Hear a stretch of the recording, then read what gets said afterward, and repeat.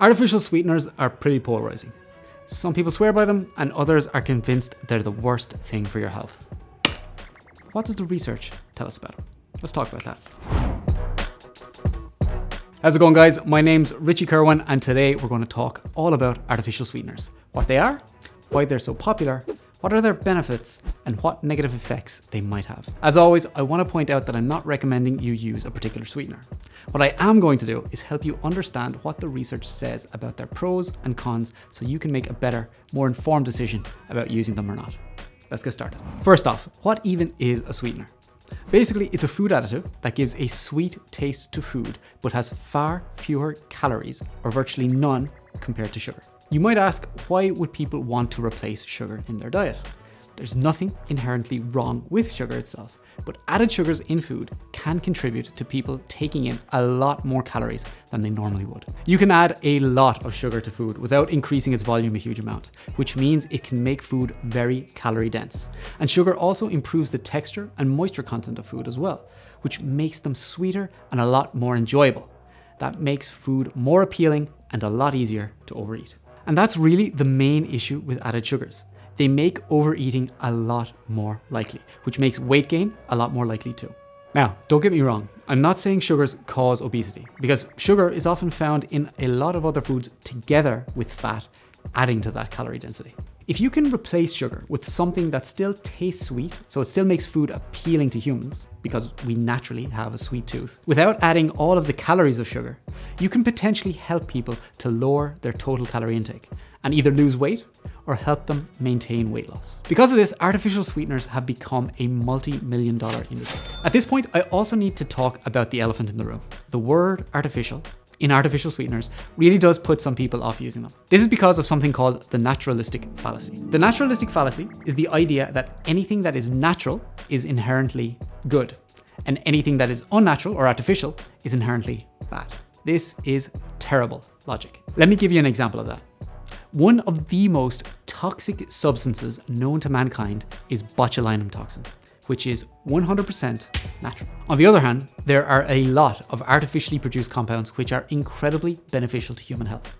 For example, many of the new varieties of antibiotics which save people's lives, or artificially synthesized vitamin D, which can cure deficiencies. Saying natural is good and artificial bad is overly simplistic thinking. Because of that, sometimes people use other words to describe artificial sweeteners and say things like non-nutritive sweeteners or non-caloric sweeteners. I should also point out that there is another group of sugar substitutes known as polyols or sugar alcohols.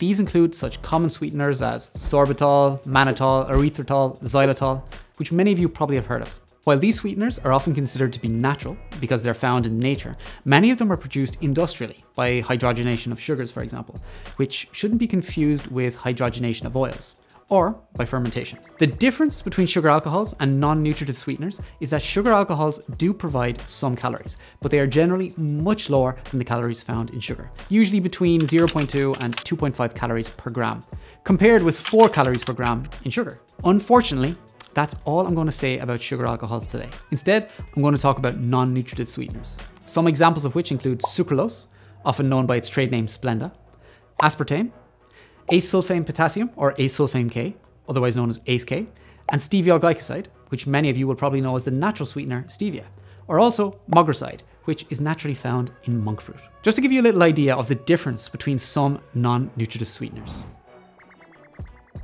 Sucralose is the world's most commonly used artificial sweetener and is about 300 to 600 times sweeter than table sugar.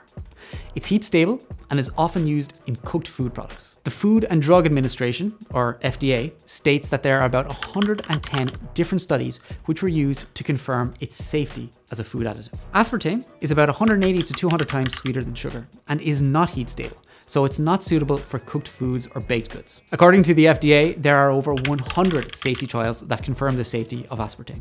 ACE-K is about 200 times sweeter than sugar and is heat stable, so again, it's used in cooked foods. According to the FDA, there are over 90 safety trials confirming the safety of ACE-K.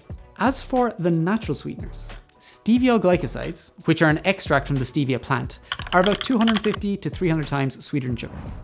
Each sweetener also has an ADI, or an acceptable daily intake. An ADI is calculated based on how much of a substance a person can consume every day without any health effects and has a huge safety margin built into it as well. That means if you consume something up to its ADI, you are still nowhere near consuming enough to have a negative effect on your health. For example, the ADI for sucralose is 5 milligrams per kilogram of body weight per day. For a 70 kilogram person, that's 350 milligrams per day, meaning you'd need to use over 26 individual serving packages of sucralose a day just to reach the ADI. And that's still nowhere near the amount that would be harmful. Other sweeteners have similarly safe ADIs. Now, as you can see, there are a lot of different sweeteners on the market, all of which can have different properties and effects. That means that you can't assume that the effects of one sweetener will be the same as another. Don't some sweeteners contain methanol? This is another issue related to aspartame. I already mentioned that when aspartame is broken down in the body, it forms aspartic acid and phenylalanine. It also releases a molecule of methanol, which indeed is toxic. However, the amount of methanol that's released from a moderate intake of aspartame is actually far less than the methanol we normally get from fruit and vegetables that we eat daily, which occur totally naturally. There's a really important saying in toxicology: the dose makes the poison. This means that something can only have a toxic effect when its dose is high enough. A good example of this is vitamin D. If you don't get enough vitamin D, you can suffer from a lot of health issues. But if you get too much, for example by taking excessive supplements, it can have toxic effects in the body. Don't forget, the dose makes the poison. What about cancer? This is another common question I hear about sweeteners. Oftentimes, when a study says something really bad about a food or a nutrient, if someone hears that, it tends to stick in their memory. And that's why a lot of inaccurate information tends to persist as so-called common knowledge. There have been a number of studies that have shown that high intakes of aspartame can cause an increase in tumors. Now, that sounds really scary until you read those studies. Firstly, these studies were carried out in rats. While experiments in rats are really important for human health studies as well, oftentimes something that happens in rats or mice doesn't happen the same way in humans. We're different animals with different metabolisms, and those metabolisms react differently to different foods. The classic example of this is chocolate. Chocolate is quite possibly one of the most popular sweet snacks on earth, and dark chocolate is even known to have health benefits. But if you give chocolate to a dog, it will kill it. Why?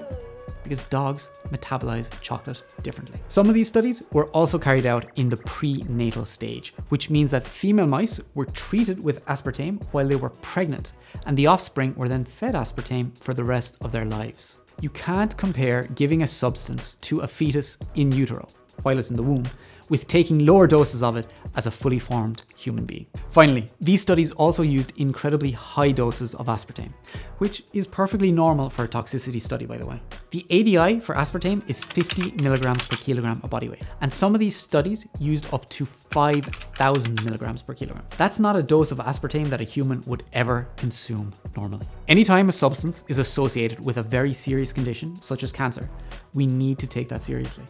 And that's why we perform all of these scientific trials to determine whether it's safe or not. As I mentioned, aspartame has already been deemed to be safe by the FDA in over 100 scientific trials. But because those mice studies were sensationalized by the media, they're forever burned into the memory of the population. And this is why people are continuously suspicious of aspartame. In science, we have to base our judgments on all of the available information that we have. And that information does change over time as we perform more studies. At the moment, the consensus of studies is that there doesn't seem to be a link between artificial sweetener consumption and cancer in humans. Now, I'm a scientist, and that means I have to change my mind when I'm presented with new evidence. So if some new evidence comes to light in the coming years that makes me change my opinion about artificial sweeteners, I will. Aren't they just as bad for your blood sugar as real sugar? This idea gets bandied around a lot. Let me clarify one thing straight off the bat. Non-nutritive sweeteners can't directly cause your blood sugar to rise because they don't contain any sugar themselves. No sugar in the sweetener, none entering your bloodstream, no increase in blood sugar.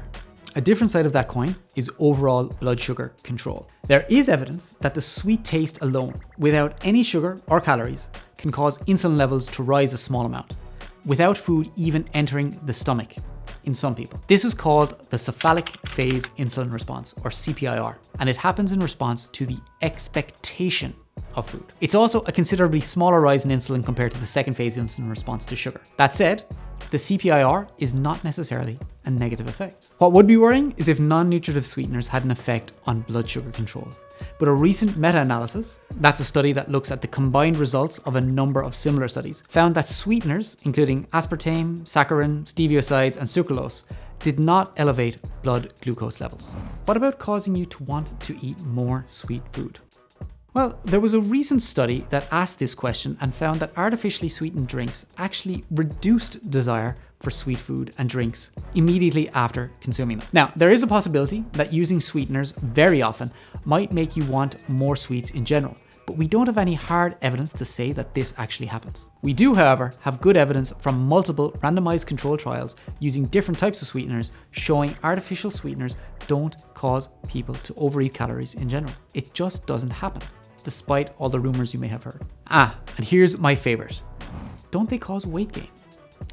This idea comes from observational studies. Just to give you an idea, observational studies are where you take a group of people and measure something about them, like their height or weight or health status, but don't actually do an experiment or intervention with them. These early studies found that people who used non-nutritive sweeteners were more likely to be overweight. Here's the thing though. This is likely an example of something called reverse causation. For example, when people who have overweight or obesity start using non-nutritive sweeteners to help lose weight, this produces a false association between sweetener intake and obesity. However, there is a lot of data from well-controlled studies that show that sweeteners do help with weight loss efforts. They do this in two ways. One, by replacing the calories that would normally be found in sugar-sweetened foods, especially sugary drinks. And two, by helping people to manage hunger or cravings for sweet foods. Here's the thing. Many people, including myself, love sweet foods. And the food industry figured that out a long time ago. That's why added sugars are found in so many different foods these days. It's cheap and it causes people to eat more, which means people are more likely to gain weight. If we can satisfy people's desire for sweet food without adding all of the calories of added sugars, it makes it more likely that people will eat less, unless they decide to compensate later to congratulate themselves for having one sugar-free product in the day. You might think that sounds silly, but that's exactly how humans think. Finally, for anyone who likes to think that artificial sweeteners are as bad as sugar, think of it like this. If someone drinks a lot of sugary drinks and that causes them to gain weight and develop conditions like diabetes or fatty liver or high blood pressure, simply switching to artificially sweetened drinks might be an incredibly easy way to help them lose body fat and improve their health. In that situation, which is better? Using sugar and having a higher risk of developing a load of conditions associated with calorie excess, or using a sweetener, which has no definitive associations with any negative health effects? Like I said, I'm not here to tell anyone to use artificial sweeteners or not. Whatever you do, I'd just rather you make your decision from an informed place. So, did this answer your sweetener questions? As always, if you have any more, let me know in the comments below, and remember to like and subscribe to the Myprotein YouTube channel for even more great evidence-based nutrition information.